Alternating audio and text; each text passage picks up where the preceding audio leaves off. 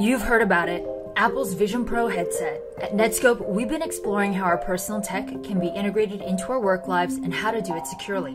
The Vision Pro is meant to be a full-fledged face computer with real apps that let you get real work done.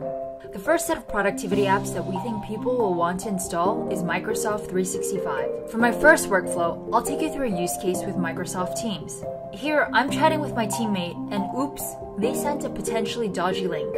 No sweat, I've got the Netskope One client installed on my Vision Pro, and it kicks in with real-time protection, letting me browse safely without outright blocking me, thanks to built-in browser isolation technology. What's cool is that I can still check out sites in a read-only format that's risk-free to my device.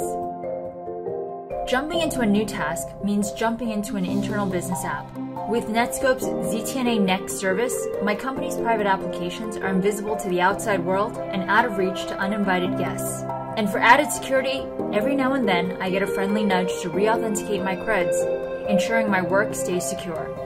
We've only just scratched the surface with the Vision Pro. We'll be back with more practical tips on securing your personal tech in the workplace.